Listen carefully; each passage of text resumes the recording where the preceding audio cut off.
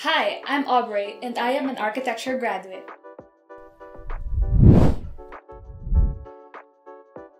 Architecture wasn't really my first choice since it wasn't practical here from where I'm from.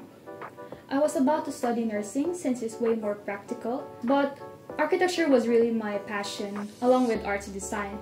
So I packed my bags, flew into a different island to study architecture. But I admit it was hard adjusting at first with the new environment and all. But if you love something, you must follow your heart.